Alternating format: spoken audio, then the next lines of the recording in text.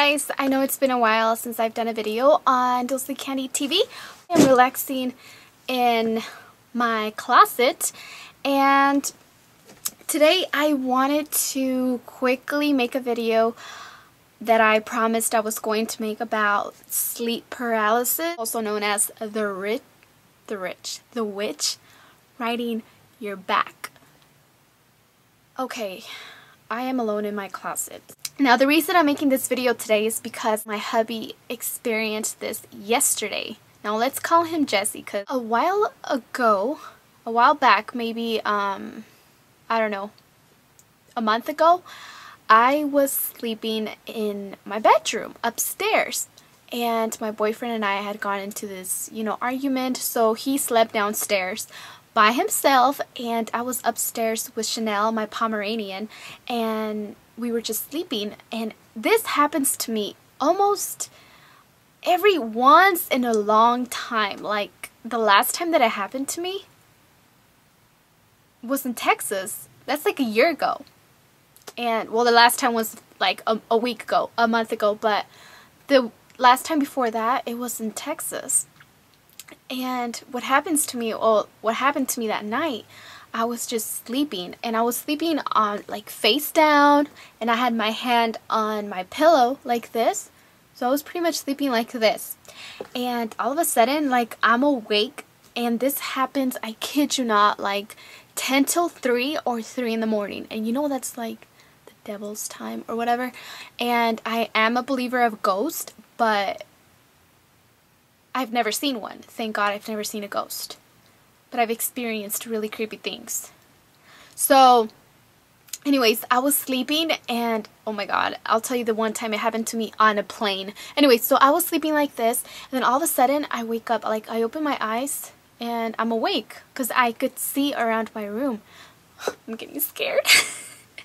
I'm getting scared in my room. Okay, so I was sleeping, and then I opened up my eyes and I could see the room, and it was dark in there, and of course I was sleeping in the bed by myself, and all of a sudden I feel something really, really hot like touching my hand, but not like a touch, but more of a feeling. It was just kind of like heat on it. On this hand that I was on the pillow, it was hot, and then all of a sudden I read somewhere that if you say a lot of bad words, it goes away. Well, that didn't happen. So I started saying God, the word God, and Jesus a lot. Jesus, Jesus, Jesus. I was saying it, God, God, God, God, God. I was saying it like that. But I think it only pissed her off even more. The witch. Or they say that it's a witch that gets on top of you, and she comes. Oh my God, so creepy. That's what they say. But then there's also the scientific term, also known as sleep paralysis, which is what I like to say that it was to make myself feel better.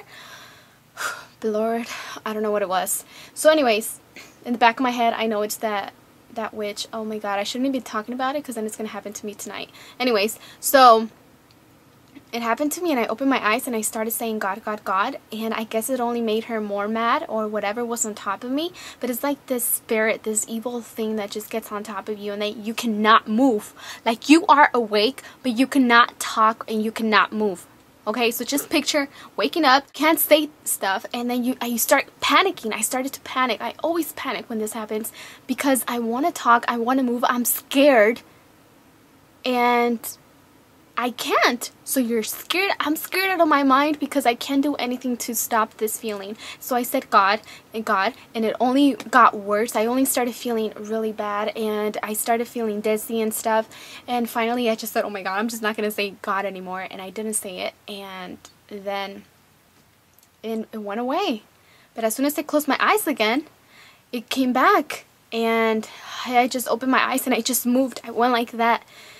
I turned on the light and I went downstairs. I'm like, baby, I'm scared. And then he just came back up with me, and then I fell asleep, and then it didn't happen again. So a month later, last night, my boyfriend and I fell asleep. We had taken a nap like at 5 p.m. So we woke up like at 9. So we were not sleepy at all. So we were up till like 2:30 in the morning, and I was watching the September issue with Anna Wintour again, and my boyfriend was on the computer doing something, and we were just watching TV at the end, and we came upstairs to go to sleep, and we weren't like, seriously, we went to bed like at 2:40, and like at 2:50 all I heard him, I was sleeping like on his chest, and all I heard was like and I was like, baby, wake up. I was shaking him. I'm like, what's wrong? And he's like, like he had his eyes closed. And then I stopped shaking him, and I was awake because I was trying to go to sleep. We were both trying to go to sleep. And then he woke up, and he turned on the light, and he's like, oh shit. And I'm like, oh my god, it happened to you? And he's like, yeah. And then he doesn't get scared, but I'm like, he felt like freaked out. So I'm like, oh my god, I'm scared. I'm like, and so I'm like, okay, just turn on the bathroom light so we can sleep with the light on, because I was scared, and I was already like I don't know, scared, so I didn't want to sleep in the dark, and any little noise that I heard was like freaking me out. And yesterday I went to the vintage, to the flea market. I thought it was like from the vintage dresses that I brought. I'm like, maybe it's the spirit coming back for the dresses. I don't know, I might sound really crazy right now that you're hearing me talk, but it freaked him out, and I heard him, like, I was awake. I heard my boyfriend trying to speak, but he couldn't even say nothing. He was like trying to talk, and he said that he felt somebody shake him. I'm like, yeah, that was me. I was trying to shake you and wake you up, because I knew he was going through that, because he's not gonna just go like you know what I mean?